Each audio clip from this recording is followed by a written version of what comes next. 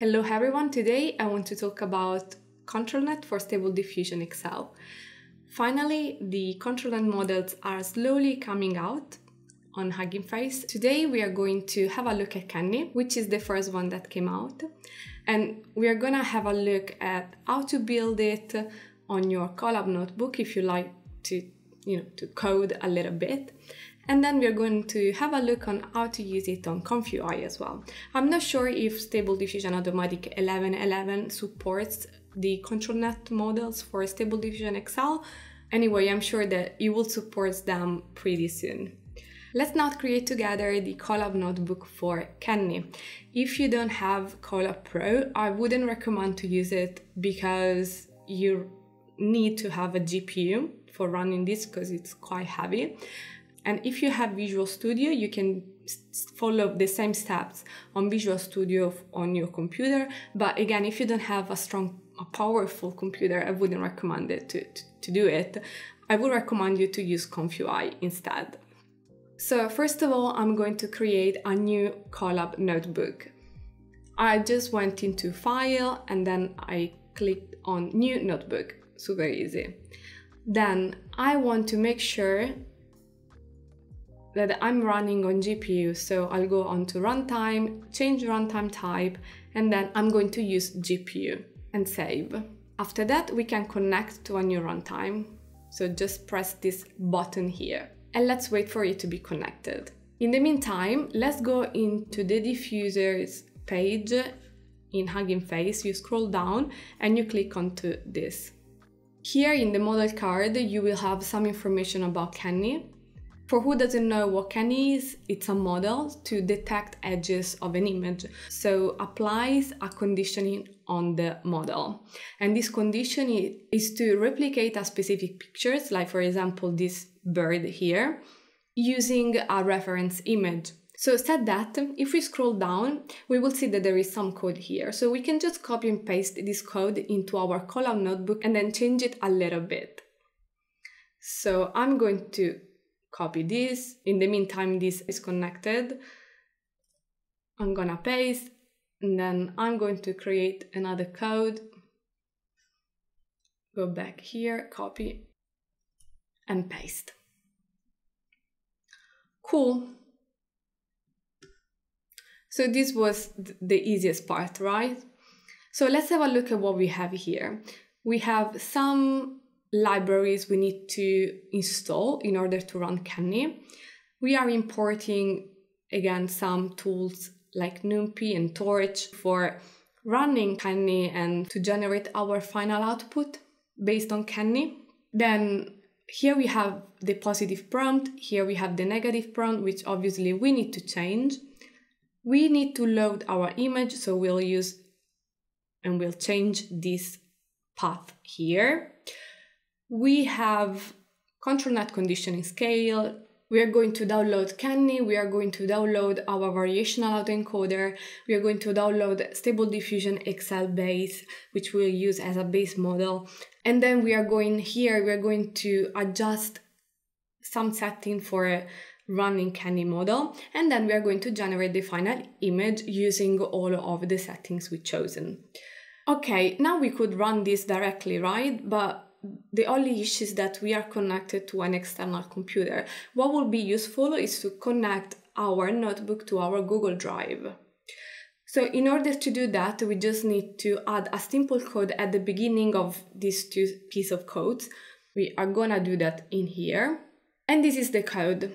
So actually, for making everything clear, we can add some text. So mount to Google Drive. We can add some text here saying install requirements, and then here generate image. So we have these three sections we need to run. So let's start. The first one, we need to run this mount to Google Drive.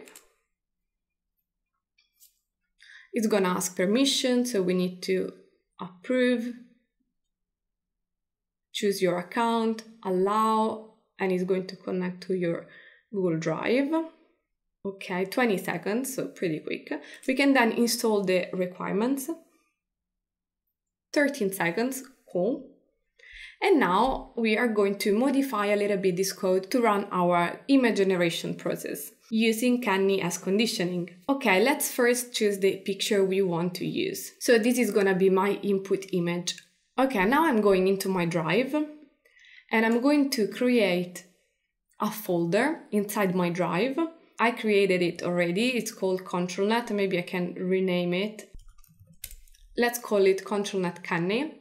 Then I have one output folder and then I can add an input folder. Now in my input folder, I'm going to upload the picture I just downloaded. Okay. And my output folder is empty for now because it's going to be filled with the image we are going to generate now. If we go back to our file, so if you click on this little folder on the left side, you will see here that you have G Drive, which is your Google Drive. If you open it, you have my drive.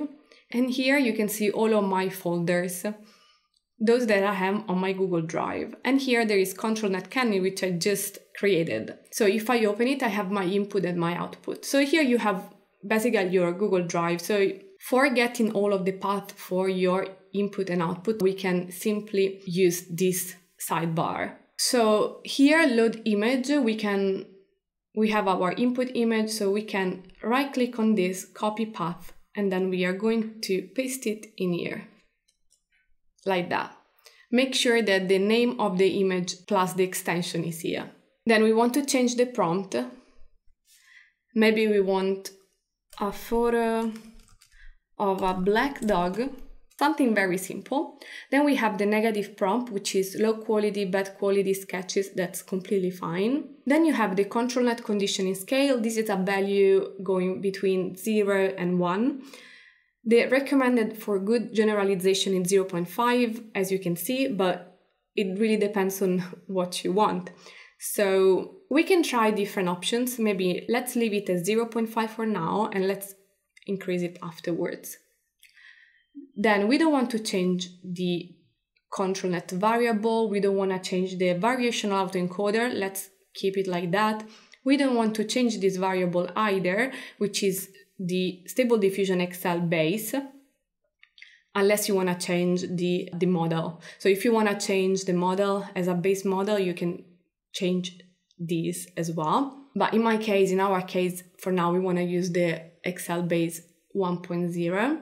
And then let's come to here. So these are different built-in functions. And if you're curious about, knowing what they are, you can print the variable. So you can type print image in here. If you don't know what these functions are, like for example, Canny, you can just Google it. So if you go into Google and you type Canny built-in function, it's going to tell you, so Canny function in OpenCV is used to detect the edges in an image, where image is the input image to which Canny filter will be applied. And then you have T lower, which is the lower threshold value. And then you have the high value, which is the higher threshold. By default, you have 100 and 200. This really depends on the image you are using. I haven't tested my image, but we are going to have a look at different values. I've seen a lot of people using 85 and 255, where 255 is 3 times 85.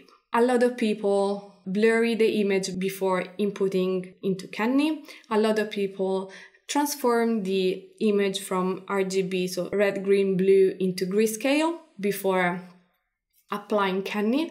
And other people calculate the median pixels for the input image and then they multiply the median by 0.6 for the lower value and the median by 1.3 for the higher value. From a practical point of view, the low threshold is important to identify not relevant pixels, while the high threshold is important for identifying strong pixels. So when Canny is applied, it will consider pixels higher than the high threshold, and it will avoid pixels lower than the low threshold. So I'm going to use for now into this notebook the default one, which is 100 and 200 for the low and high threshold respectively. But when we are going to see Canny in ComfyUI, I'm going to show you different values in order to see the mask that is going to be applied to generate the output image. Okay, so all good here. And then the last thing we want to do is to change the path to where we want to save our final image, which in my case is this output folder. So again, we right click on the output folder, copy path, and we are going to paste it in here like that. So now in theory, we are ready for running this code. Let's try. Also, after you run this once, the generation process will be way quicker afterwards, obviously with the same notebook. And this is the image we generated. So as you can see, we have something very similar to our input image, which is great. Obviously, if you change some of the settings we just seen, like for example, the ControlNet conditioning scale or the low and high threshold for Canny, you're gonna get different results. And now let's have a look at ComfyUI. So this is the notebook, right? What we have to change, first of all, we just need to add the ControlNet link for downloading them if you haven't done it yet. So I've just, added these 3 pieces of code in here. Where did I get this from?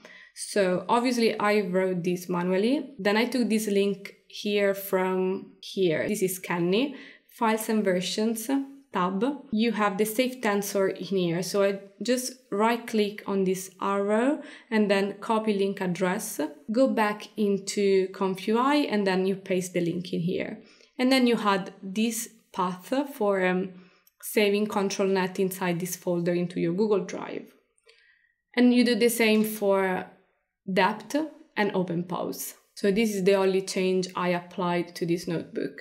So let's start by running this first section. Connect to Google Drive again, allow. So this first section is simply mounting to your Google Drive, so connecting to your Google Drive and installing all of the different requirements, so libraries for running the code. Okay, then you can run this for downloading the models. Okay, and then I'm going to run the last section for activating the tunnel. Click on the URL, copy the password, paste it in here, submit, and we should get the default interface for ComfyUI. So now let's adjust this for ControlNet. We changed the checkpoint to SDXL base. We changed the positive prompt with a photo of a black dog. Then we can maybe add a few more words for the negative prompt, nothing relevant. So all of this is fine for the Excel base. What we need to do is just add ControlNet. Double click, you look for ControlNet, and you have ControlNet apply, again ControlNet loader, and here we need to choose the Canny, which is this one, diffusion PyTorch model. Yeah. Then double click, if we type Canny, we also have Canny. Great. We need also the image loader. Load image. So here we can load our picture, which is this one. Let's move this a little bit around. So we can link this to here, image to image. This conditioning, the positive prompt, we can delete this node and we link it into here. Sorry, this should be in Canny in reality, so it should be like this. Yeah. And then this should go into here in reality, like this. Then this conditioning we have linked into here. So this is loading the model. This is inputting the conditioning, which is the image we want to use. In here, we are connecting the image into Canny. Okay, then let's create a 1024 by 1024 image. We are going to use the maximum strength for ControlNet, which is 1. As I said before, these values go from 0 to 1, so we are going to use 1 now. We were using 0.5 in the other file, in the Colab notebook. We are going to use 0.085 and 255 respectively for the low and the high threshold. We can have a look at the mask like this. So we'll see what mask is applied to generate our output, and then we have our final image. So it's connected to the key sampler. We can use a random seed. Number of steps, maybe we can use 30. Maybe, well, let's keep the sampler, and everything seems fine. So let's press on Q prompt.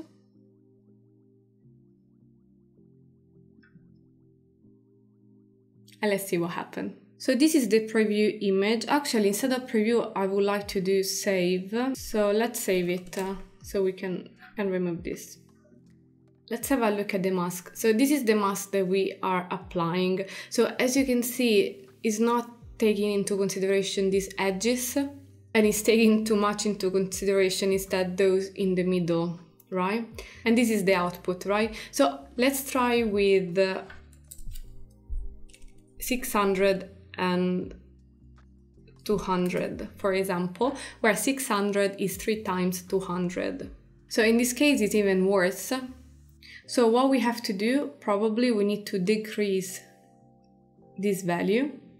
So now I have decreased this high threshold, and I have decreased the low threshold as well.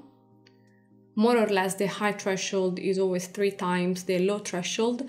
And here is better because, as you can see, you have more defined edges. You can see the mask in here. Look at this. It's almost perfect. Maybe it's even too much. Like you see, I have all of these edges on the ears, which are not really relevant. So maybe we can increase this 0.30 to 0.60. Maybe we can try. Slightly better, but still not the best. So I would recommend to try different values in here for finding what you really want. But just keep in mind that the final image depends a lot on these two values, so the low and the high threshold. So yeah, that's it for today. This is how you use ControlNet Canny within ComfyUI and with the Colab notebook. I hope this was useful. Thank you very much for watching, and see you at the next video. Bye.